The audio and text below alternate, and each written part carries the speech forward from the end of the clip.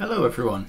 In this video we will have a look at how you can synchronize Livewire variables with the browser's local storage. You could use this functionality to preserve the state of a Livewire component when a user refreshes the page or navigates somewhere else and comes back later. The scenario we will be exploring in this video will be a user navigating to a detail page from this data table and then returning to this page. It can be really annoying if you are working your way through a list and every time you come back you have to manually reapply all your settings. So when the user comes back to our data table, we want to reload the last state of the component. I've already built this very basic data table that has search functionality. You can filter on whether a project is active or not, and it has pagination. Let me give you a quick overview of the code. So it's just one Livewire component, and this is the view. So we have an input for our search functionality, we have a checkbox for our active filter, and we render all of the project rows into a table, and this is our pagination.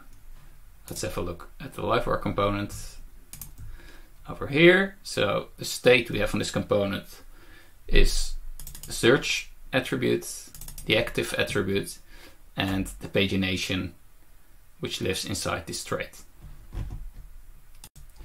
Based on these settings, we then fetch the relevant projects from the database. So here we filter by the search value, and we filter by the active state and paginate with 5 projects per page. So how are we going to make sure that the state of this component gets persisted? You could solve this in different ways, but the approach we will take is to store the state of the Livewire component in local storage. This solution requires 2 steps. First, we make sure the variables are synced between Livewire and Alpine, and then we sync the state between Alpine and local storage. Let's start by syncing the Livewire variables we want to persist between Alpine and Livewire. That's actually very simple, because Livewire has the entangle directive, which does just that. So let's create an Alpine component that we can use to sync our Livewire variables to. It doesn't really matter where you put it, as long as it's somewhere inside the Livewire component. So we'll create our Alpine component, and we'll sync the 3 variables we want to persist. So let's search, and we'll entangle it, and then we also need page and active. That should be all we have to do to sync the state between Livewire and Alpine. Let's have a look here and see if it works. So we'll open up the DevTools and use the Alpine plugin, and here we can see that the page is now synced, and if we start typing, that also gets synced, and the active state also gets synced, and it's 2-way, so you can now also change the state from Alpine, and that should update the Livewire component. So that's great. So the second step is to now sync these variables with local storage. This step is actually also very simple, because Alpine has the Persist plugin, which does exactly what we need. It syncs Alpine variables with local storage. To install the Persist plugin, make sure you add the required script tag to your layout or install it with npm.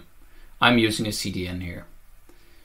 To use Persist, we now only have to wrap the data we want to sync with local storage within the persist function. So let's jump back into the code and wrap these entangle directives with persist.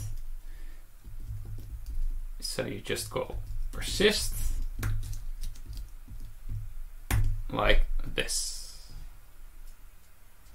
and that should do the trick. So let's head over back to our data table and have a look in local storage. Local storage, and then I'll just kill all these variables for now, refresh the page, And now you can see they get inserted back into local storage. And when we start typing, so now we get PHP in local storage. We get our active setting in local storage. And our pagination should also be there, but I need to have more than one page to show you. So let's go to the next page. And yes, we now also have page 2 over here. So let's now have a look if we can navigate to a different page and come back here and see if all the state gets reapplied. In the background, I've made a few more of these JS projects active so that we can have search active and pagination at the same time. We'll go to a project details page and then we'll come back. And now you can see the search query has been restored, the active state. But we're not actually on the right page because we should be on page 2, but we're actually on page 1. That's because I made a mistake here. In later Livewire versions, the pagination got nested into a paginator's property, so you can have multiple data tables within the same Livewire components. So if we refresh this and go to page 2 and then give it another go, everything should now be working, and now it's correct because now we see the records 6 up to 10, which is the second page. And that's basically all you have to do.